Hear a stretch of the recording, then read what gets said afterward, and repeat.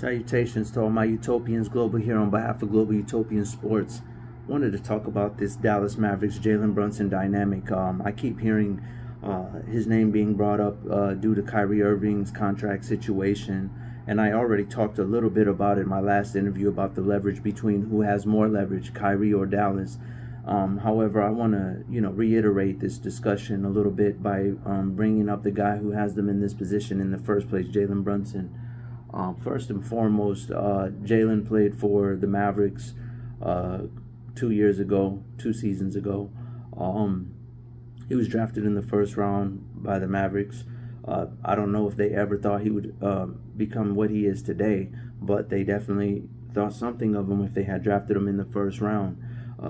With the history of Luka and how difficult it was, I don't know. I like everyone else, or a vast majority of people may have thought maybe he's able to do this because he's next to Luka, even though he has a very decorated collegiate career as well.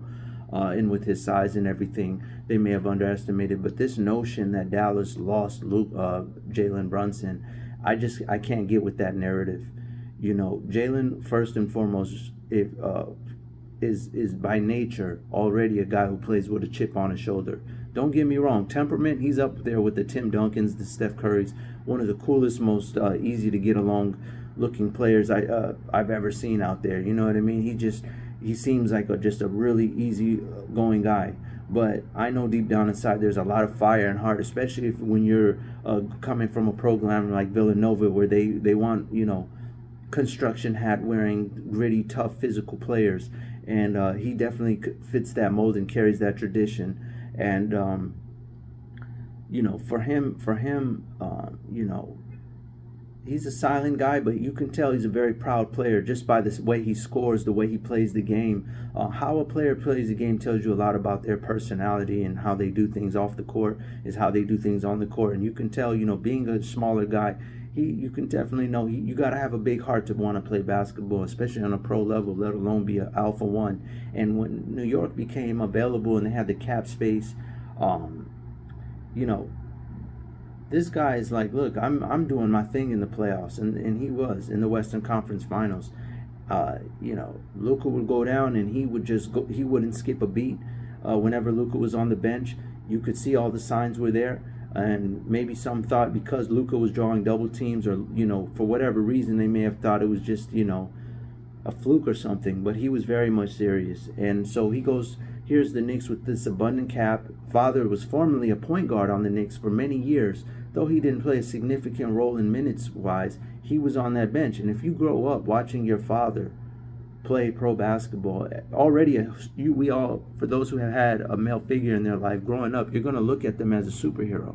And then to think that he's in the NBA, and then knowing his father had a great relationship with the ownership, James Dolan, and now here you have a chance to be the starting point guard, play the same position he played in a full circle moment, make a great living financially, making north of $100 million. You think he's going to pass that opportunity up?